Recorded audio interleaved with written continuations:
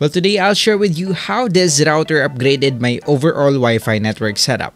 This video is sponsored by cdkeyoffers.com, where you could buy legit software, games, and license keys. Just go ahead and search for the games or software you're looking for, hit the buy now button, and simply enter the coupon code DUDE20 to save up to 20% from your purchase. After paying, you will now immediately receive the key on your account and be able to activate your software or license key.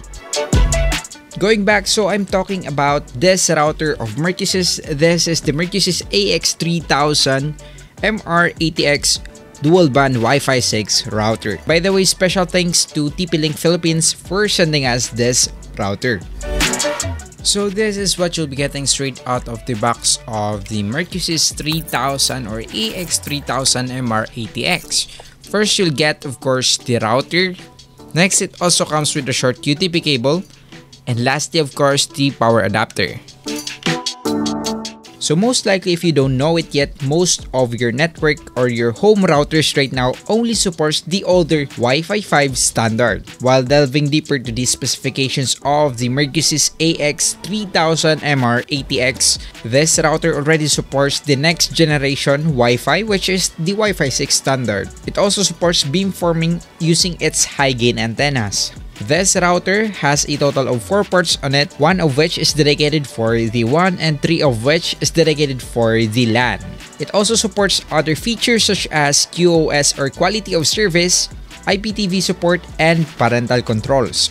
Although exploring the QoS as well as the parental controls features of the MR80X, I found out that it only supports the basic configurations, or it doesn't basically offer a more complex configuration compared to higher end routers. For end users, the most important consideration are usually not the features but actually the speed that we can actually get from the router.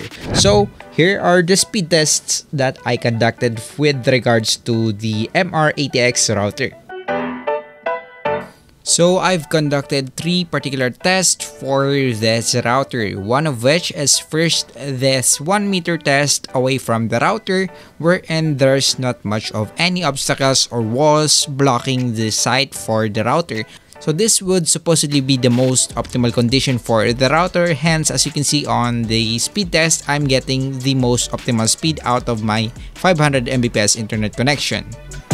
Moving on to the next speed test, wherein I'm 5 meters away from the router and there's only one wall separating me from the router, so basically there's a little bit of obstacle, although this is not yet an enclosed space such as a particular room, so this would basically still be considered an open area, except that one wall will be blocking the line of sight from the router.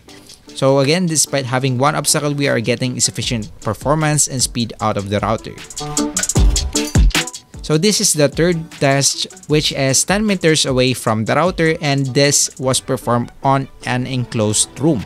So there's 2 to 3 walls obstacles that blocks our Wi-Fi coverage on this particular setup.